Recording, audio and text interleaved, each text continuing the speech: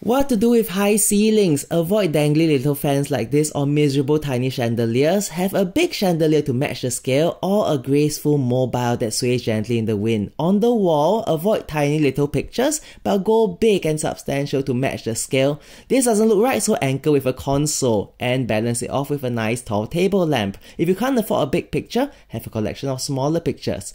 And don't have both pictures and mobile at the same time, they fight. Have a small picture if you have a big mobile. So now you know.